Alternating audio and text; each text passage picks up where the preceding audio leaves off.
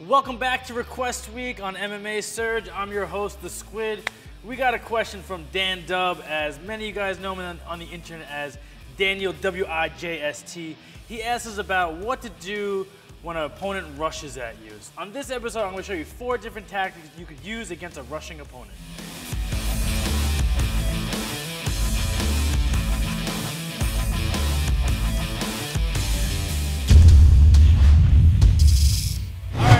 Now let me show you what to do against a rushing opponent. I'm going to bring Simon in. So, what is a Russian opponent? It's not someone from Russia.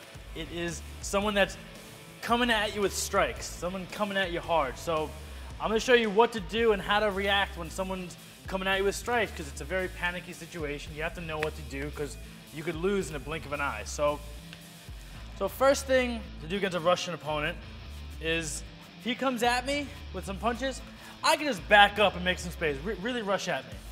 So he comes to rush at me, I back up, kind of parry the punches from the inside, and I keep my eyes on everything, and I just move straight back, and I stay nice and tight. Try not to get clocked with any shots, and you'll be all right.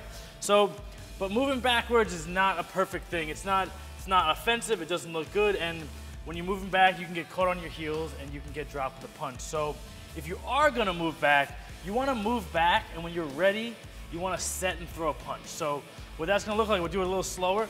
He rushes at me some strikes. I get myself into a spot, I plant, and I can turn and throw a shot. So I'm not just looking to back up and get away. I'm going to look to back up, I plant myself, and fire a shot down the middle, and hopefully catch him coming in. So that's the first way, just backing up, getting out of the way, resetting. You don't always even have to throw a strike. I can just back up, reset myself, move again. That's number 1. Number 2 is you're gonna move backwards, but you're gonna look to cut angles. That's really the proper way you wanna move. Not just straight backwards, off to angles. So let's say when you practice with a partner, have him rush at you with a 3-punch combo. Have him go left, right, left. So if he goes left, right, left at me, go left, right, left, bop, bop, bop. What I'm gonna look to do is on that 3rd punch, I'm gonna look to go to the right side. I'm gonna look to cut an angle and go to the right. So he throws left, right, left at me. I'm gonna cut, take a hard step to the right, and you'll see what happens. Do it a little slower.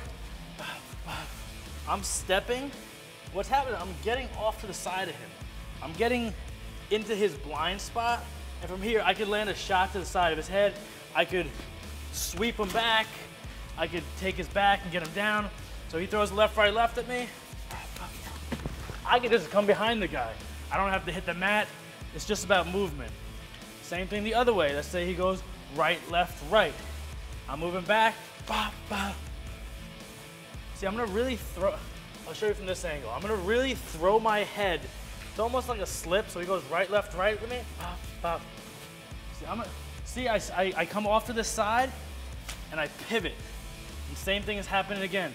I'm off to the side of him, he's facing the opposite direction to me, and he has to turn to face me.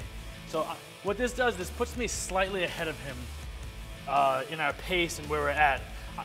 I'm slightly 1 step ahead of him when I do this step. So we'll do it slow again. So he goes right, left, right. I come over here, pivot off this front foot. I'm off to the side, and now I can attack. I can either hit a takedown, head kick, punch, elbow, or just move and reset again. So that's your second way. The third way is, I'm a wrestler. I got really good at this over the years, is I fought a lot of good strikers, and most of them always rushed me. It's a really good time to hit your takedown. So what you could do is, so he throws some strikes at me. When I see him fully extended, that's when I want to go underneath. When he's in this big punching motion, that's when I want to shoot underneath and get a really easy takedown. So come at me with a whole bunch of punches. It's your ideal time you want to go underneath. And it's a little bit of a natural reaction. If he's coming at me with big punches and I think I'm gonna get cracked with a shot or hurt, drop underneath and go in on a takedown. The worst thing that can happen is he throws some punches at me, I can come underneath, we kind of stay on our feet, but he's not punching me right now and he has to defend, so he'll get a little more tired, he has to worry about the takedown defense, and just saves you a little time. I'd rather hit the grappling and hit the floor than get punched in the face. And the fourth one I like to use is Pretty sneaky one. When I'm backing up, I like to throw a rear or even a front push kick to the face. Very deceptive. So if Simon's here, if he's coming at me with these punches, I can just sneak this straight up the middle and watch what I do with my arms. If he comes at me, I'll put my arms out. I'm gonna look to put this kick right on his face. So he goes to rush me, boom, push him away, and I can reset. And that's what will usually happen. If he's coming at me, he kind of adds to, he walks into the foot, we push away. If I do it with my front foot, he comes at me, just reset. So these are 4 really good ways you could use to stop a guy from coming at you and be kind of safe, but look good on the judges, and also just still be offensive. When someone's rushing at you, you can still find holes and still find spots. You just have to be aware of what's happening. Keep your eyes on your opponent. Always keep your hands up, block, block, block, and have a game plan and say, I'm gonna cut to the left, I'm gonna cut to the right, I'm gonna go for a takedown, and you'll find a ton of success. All right, let's recap of what you do against a Russian opponent. 1, create space, back up, block the strikes, keep your eyes on your opponent, elbows in and parry. Make sure you don't get hit with punches. Number 2, cut some angles. So you always want to move towards the hand, the final hand that's punching. So if it's a left, you're gonna move this way. If it's a right, you're gonna move this way. That'll leave you in a really good spot, leave you in a great place to throw some open strikes and possibly get a takedown. 3 is actually going for the takedown. So you wait for the person to throw some strikes and commit. When they're committed, drop underneath, you get your takedown, turn your corner, and end up in a good position. And the 4th one is kick the guy in the face. The guy's coming at you, you're backing up, throw this kick up in the face because your foot is going to create some distance, and you can land a nice strike because he's moving in. Thanks a lot, D-Dub, for your request.